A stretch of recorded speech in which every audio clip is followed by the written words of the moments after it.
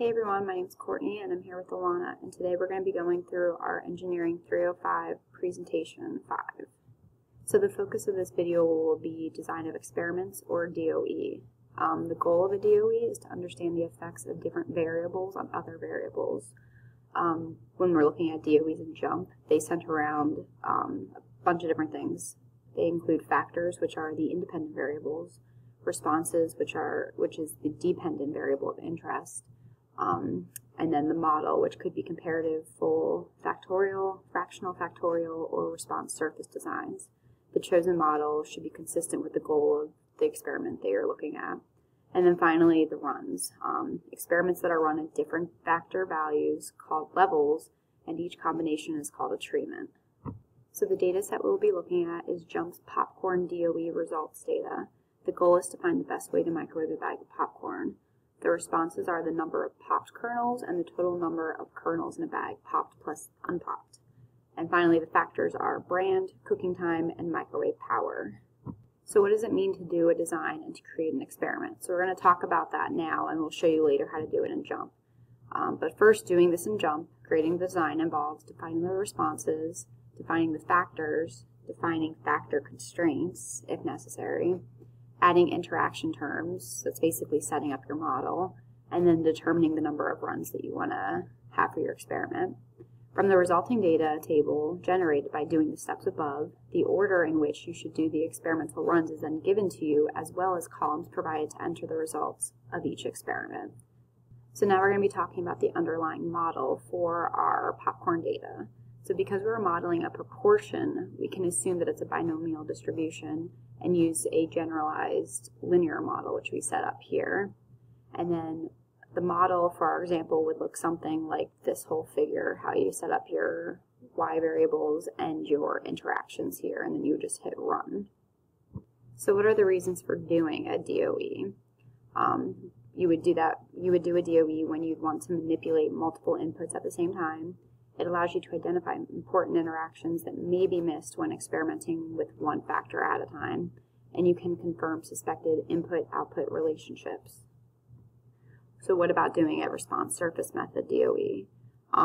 Basically, an RSM is just a more specific design of experiment that you can run with a more specific objective in mind.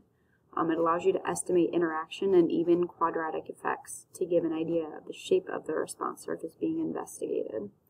You can find improved or optimal process settings by doing this. You can also troubleshoot process problems and weak points. And finally, you can make a product or process less sensitive to external and non-controllable influences. So the last thing we're going to talk about before jumping into JMP is profile and optimizing using response surface method. You can look at the response surface by using the contour profiler in JMP, which I have a picture of it here for you. The profiler initially shows current predicted values, which in this case it's 396, and the desirability settings that are needed to meet that value, which is these red values here, and that's all given to you once you run your experiment. And then JMP allows you to maximize the desirability, which adjusts the profile traces to produce the response value closest to the specified target. So you would just click this arrow and you click maximize desirability, and these values would change to show you the best one. And now I'm going to hand it over to Alana, who's going to demonstrate the popcorn DOE for you in JMP. So now we're looking at JMP at the popcorn DOE results data that Courtney referenced earlier in the presentation.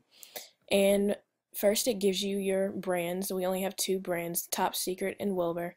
And then we have our different times that the microwave is being set to and the power that the microwave has.